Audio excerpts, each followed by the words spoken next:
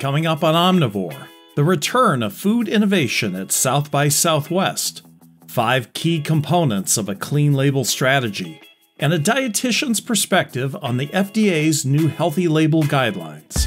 It's all ahead on episode 11 of Omnivore, from the editors of Food Technology Magazine and the Institute of Food Technologists. This episode of Omnivore is brought to you by IFT's Concierge Membership Service. Save time, money, and people power with the Concierge Membership. Find out more at ift.org/concierge membership. Welcome to Omnivore from IFT and Food Technology. I'm Bill McDowell. The recent South by Southwest conference in March welcomed the post-pandemic return of a food innovation track, with 22 panel sessions over 3 days on topics such as plant-based food trends, carbon-neutral beef, food waste, agri-tech innovators, and more. Food Technology's Kelly Hensel was there to take it all in and recently sat down with Associate Editor Emily Little to share her observations. So Kelly, you just went to South by Southwest. How was it to be back? Well, it's good to be back. It was nice to be there, enjoying the nice Austin weather.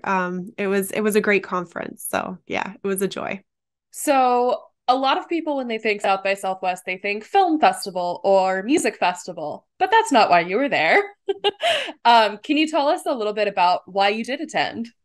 Yeah, well, you're right. It is a big music and film festival, and that wasn't why I was there, although I did get to see some interesting side activities going on. But I was there. They also have a huge conference every year that's a part of it, and there's tons of different tracks that go on at the same time. And one of the tracks this year was focused on food. And it was a really 3 days of great panel sessions with tons of change makers, governmental organizations, startup companies really making a difference in the space. It was really, really focused on the future of food, ways in which policies and technologies can all be used to kind of make the food system more sustainable, equitable, nutritious for all. When you think back on your time at South by Southwest, what were some of the main topics that rose to the surface? Yeah, so protein was at the center of a lot of these panels, and they kind of ranged from everything from, we heard about cell-based meat, air fermentation cultivation, aquaculture, cricket farming, of course, had to be there.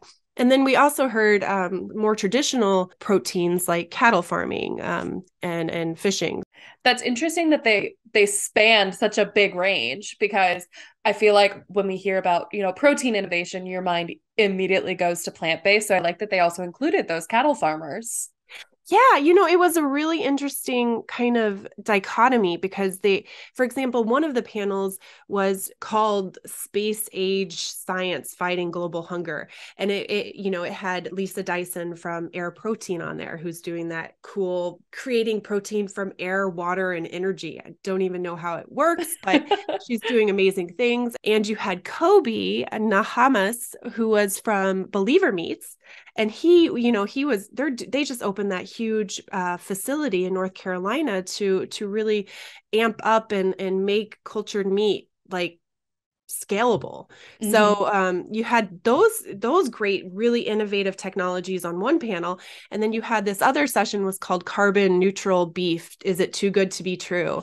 And the rancher on there, her name's Corey Carmen. She owns Carmen Ranch, but it's actually kind of a collective of all of these ranchers on the north west coast in Oregon.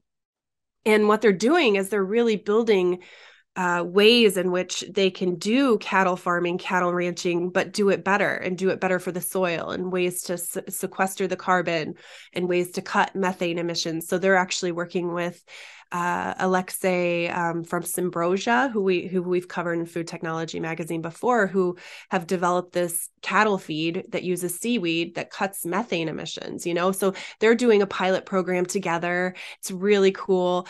And Carmen Ranch, actually, they are the first beef brand in the country that just earned the Regenified verification, which is a standard that's, pretty new, but basically they have to prove through soil tests and all of these other various methods that they're doing good for the earth while they're, obviously participating in some more traditional farming. So it just the range of solutions, I guess, from high tech to low tech, they were all present at the conference, which really drove home to me that there's not one solution that's better. All solutions are on the table and all solutions need to be looked at. It's all about the tiny changes and the big changes.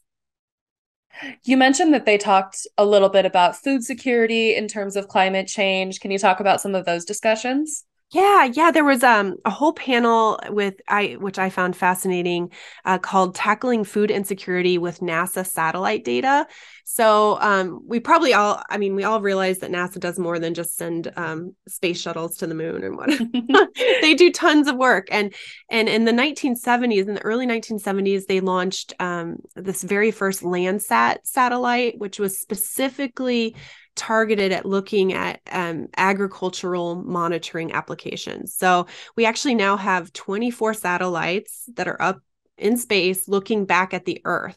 And amazingly, all of this data that they are recording is free and open access. So this panel talked a lot about how I think the challenge still remains is how you're using this data to make changes. So, they're trying to find partnerships basically with people out there that are looking to take this data, make it accessible, make it easy for, like farmers on the ground to access and to get these key takeaways from. They can look at everything from precipitation to snow melt to crop stress. It's pretty amazing what they can see from space. Yeah. And it's global. So, even when the whole Ukraine war started, they were able to help kind of even get aid to where people needed it by seeing, hey, are the grain silos in this area of the country, are they damaged? Have they been bombed?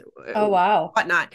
And then they're able to work with like aid organizations to say, hey, these people, they might need more help in this area versus another area. It's pretty impressive what you can do once this data is turned into actionable insights. So I'm sensing a theme here, Kelly, of collaboration. So many different organizations that you might not think of, but they're working together to solve this problem. Yes. I think word collaboration came up in probably every single panel I was on, and it can't be understated. I mean, obviously this is a global problem that needs, many people, a global solution. You have to be tons of different kinds of people at the table, whether it's NASA, whether it's, startups like Believer Meats, whether it's World Food Program, you need everybody to have a seat at the table. So yeah, collaboration was kind of a common theme. Was there anything left off the table, you think, in some of these discussions? Yeah, I was, I guess, surprised. Some of the sessions, some of the panelists kind of mentioned the Farm Bill, which is obviously a huge topic of discussion this year in particular, because it's going to set the policies for the next 5 years in terms of agricultural commodities and all sorts of implications to that. But some of the panelists mentioned the Farm Bill, and funny enough, two of the panels I was attending, they mentioned at the very end, the last question of the panel was, "So what about this Farm Bill?" And I thought to myself, well, they probably should have allowed a little bit more time to discuss that. And some of the panelists agreed. They were like, "Well, that's kind of a huge deal." There was a feeling that probably the crops and the commodities that are being subsidized by farm bills in the past may not be exactly where we should be spending our subsidies. And maybe we need to talk more about diversifying our crops as opposed to, this monocrop agricultural practices, which we've been involved in for so long. So I think that there could have been a lot more discussion around the farm bill policies and what could change and what needs to change in order to make some of these solutions that we've been talking about the entire conference, accessible and actually happen. Kelly Hensel is the Deputy Managing Editor of Food Technology. You can read more of Kelly's coverage from South by Southwest in a series of digital exclusive articles on IFT.org. We'll be back with more Omnivore in a moment, but first, this word from our sponsor. IFT's concierge membership service is like hiring an on-call staffer to help your innovation, R&D, and product development teams move faster. Tap into your consultant budget to get what you need now. From curated research to expert connections, the concierge is in. Get access to an IFT technical concierge today at ift.org/concierge membership. That's ift.org/concierge membership. Welcome back to Omnivore. I'm Bill McDowell. The market for clean label ingredients is projected to reach $64 billion by 2026, according to a report by Allied Market Research. The demand for clean label impacts an array of products, including seasoning mixes, bouillons, wet and dry pasta sauces, pre-packaged ready-made meals, and other monospace mixes. But the definition of what clean label actually means is a moving target, sometimes overlapping in consumers' minds with natural, organic, and products free from preservatives and additives. Without a fixed definition, tactics for developing clean label seasoning and meal mixes can be challenging. Food Technology Science and Technology editor Julie Larson-Brischer spoke with Unilever senior scientist Naval Jehoon to get her advice on 5 essential elements necessary to develop a clean label strategy for seasonings. Hi, Neville. It's a pleasure to have you on the podcast today. Hi, Julie. The pleasure is all mine. Oh my gosh. Well, let's dive right in then. You had a recent article in Food Technology where you describe how to develop a clean labeling strategy. And I'd love to hear a little bit more about why it's important for food companies to have that clean label strategy in general. Well, actually, the story always starts with the consumer. Consumer is on the center, let's say. The increasing desire from consumers for clean labeling establishes a clear need for business, suppliers, and governments to define and address these demands across the entire process of seasoning, sourcing, testing, manufacturing, and selling. We know that consumers have certain habits regarding with some substances, such as we know that they are taking a negative impact on the food coloring, added flavors, or some preservatives. So in the last time, especially starting with the pandemic, let's say, the health concern started to rise up. So now the consumer demands more flavor profile, but in a healthy way. Clean labeling not only gives the food products as a natural or healthy appearances, but also truly and systematically ensures the product delivers flavor, visuals, textures, aroma with the consumer desires, and also it enhances the product sales. So we can think about it, it's a win-win scenario for both consumers and the business part, which creates also the competition in the market and improves the health for consumers alongside sustainability and health standards in the market. Right. Well, in the article, I really liked how you outlined 5 simple steps for developing a clean labeling strategy, and you used the food seasonings category to illustrate your points. I'd love to hear a little bit more about those steps, a couple of them. The first one that you shared was consider supply chain sourcing and sustainability to ensure 100% natural ingredients. Can you talk a little bit about this step, especially in the age, as you just mentioned, of COVID-19 related supply chain disruptions? We can think about that supply chain is in the heart of the whole process. In one side, we have the consumers, in one side, we have the business.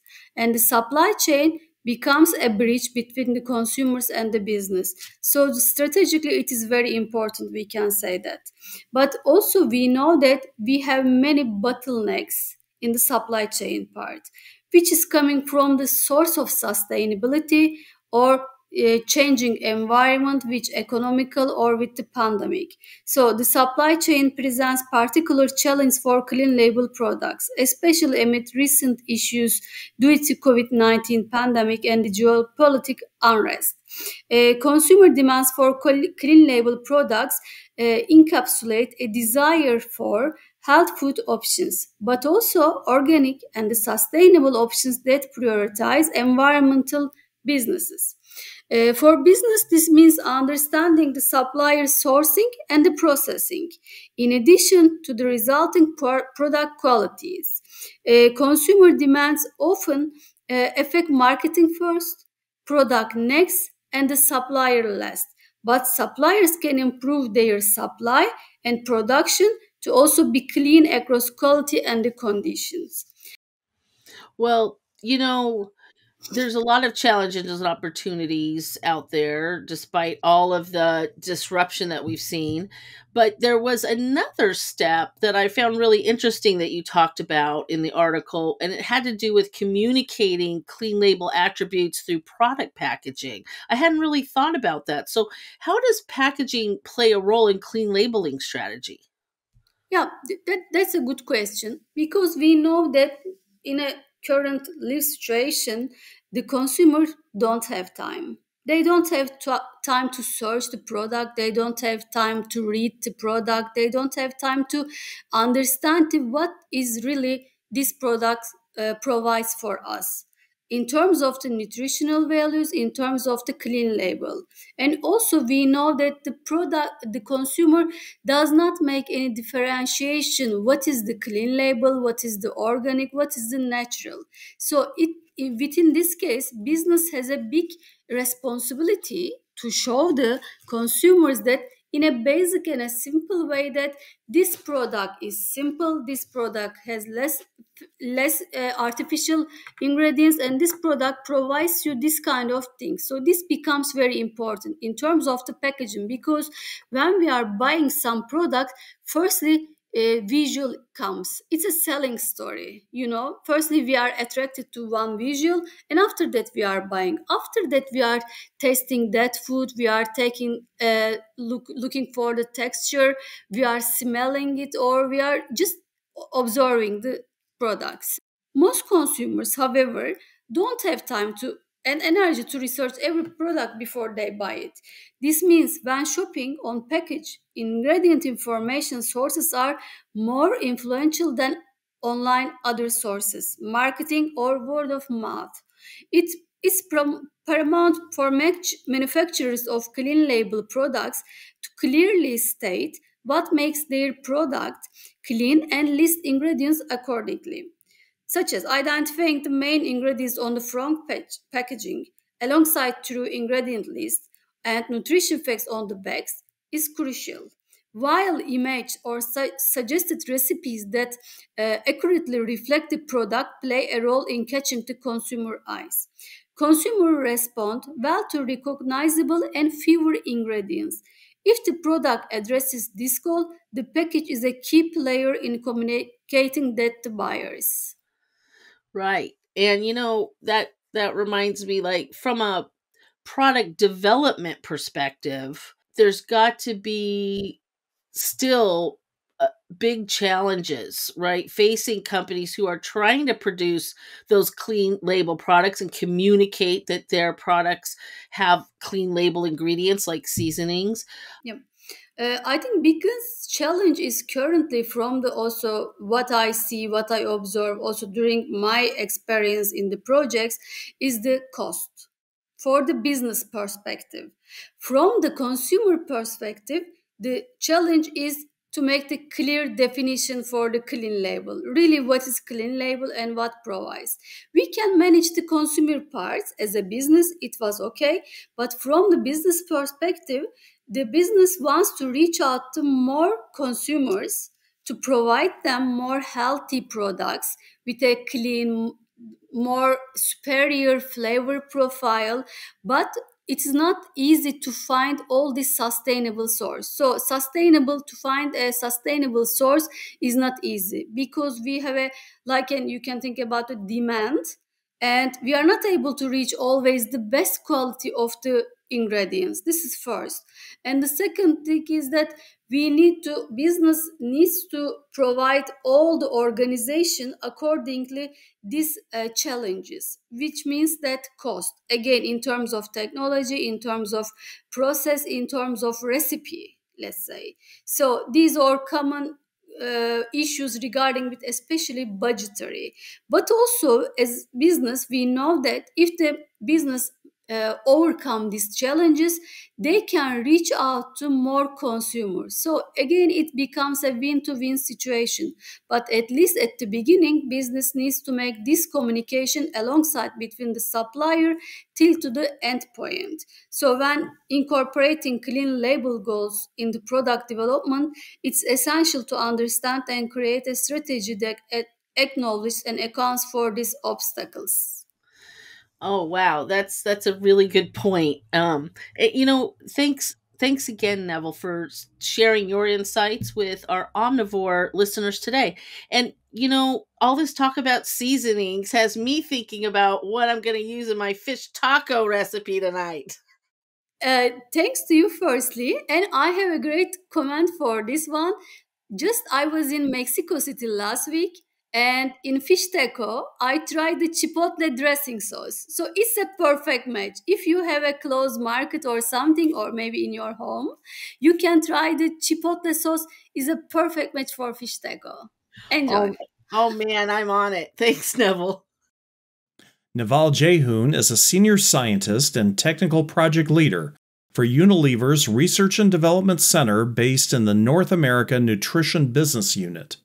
She is responsible for product development in the nutrition portfolio and strategic operations for the innovation funnel.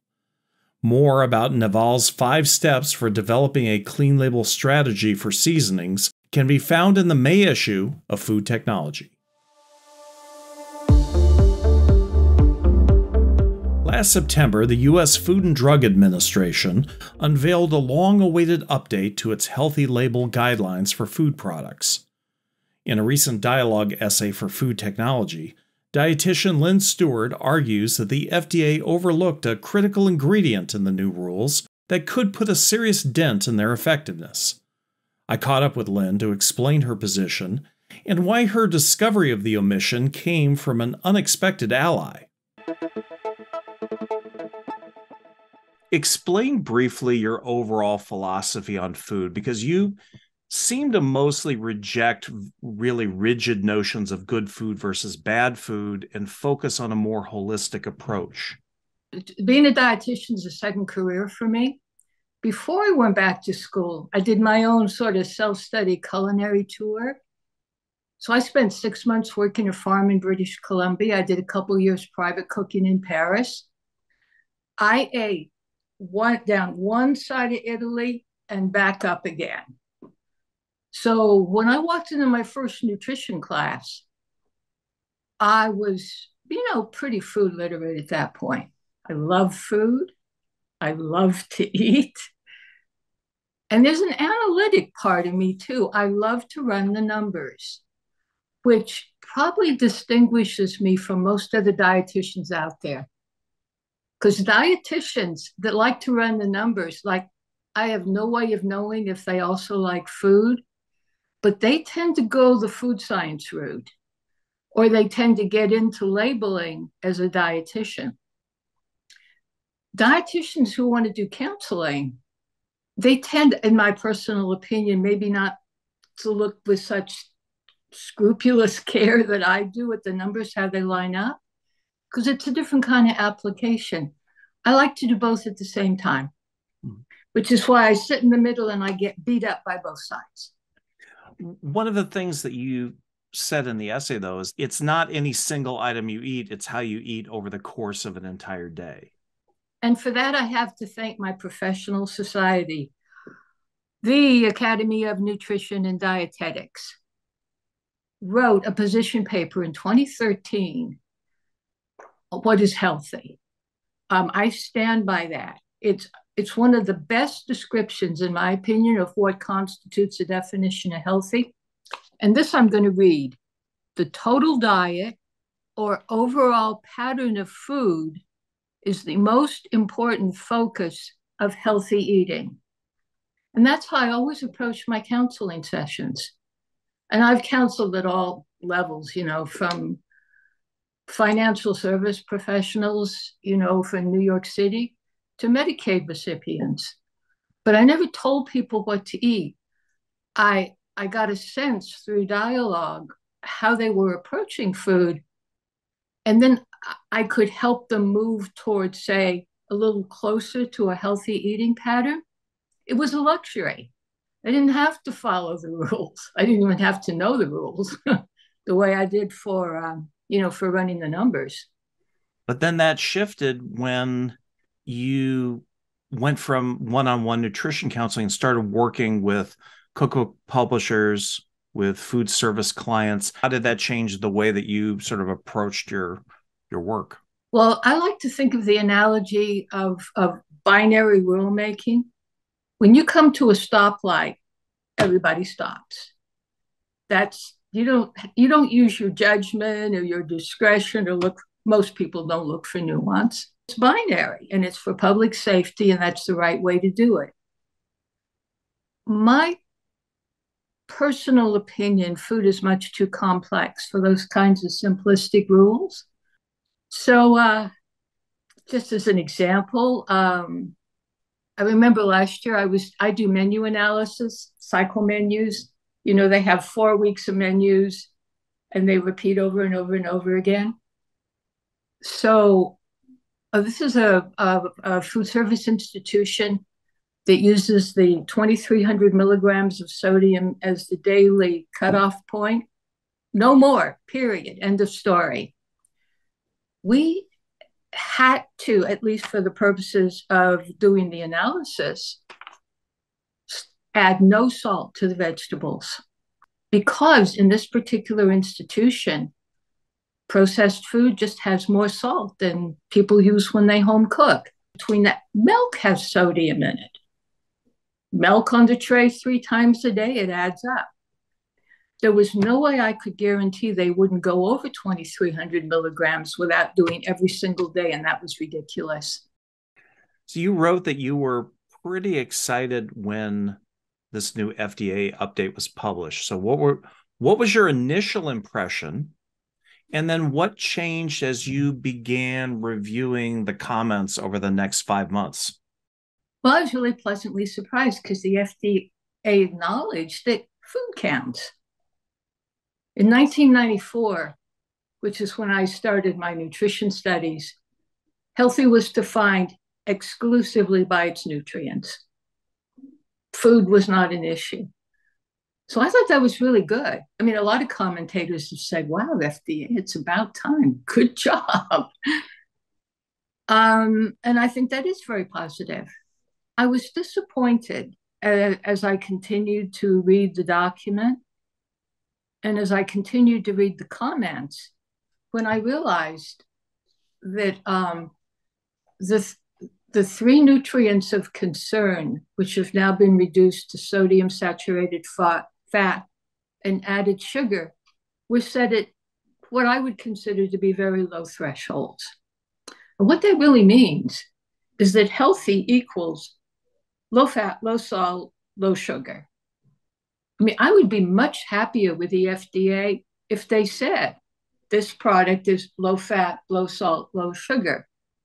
But what they've done is they've taken a good word like healthy and applied it in the same old nutrient context. And I have a problem with that.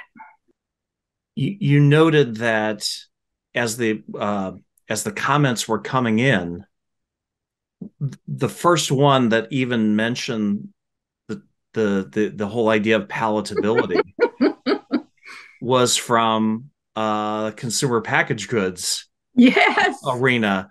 How much did that surprise you to all of a sudden find yourself at least partially in agreement with them?